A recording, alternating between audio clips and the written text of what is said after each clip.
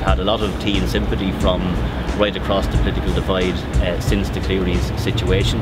We know that this tactical insolvency was wrong.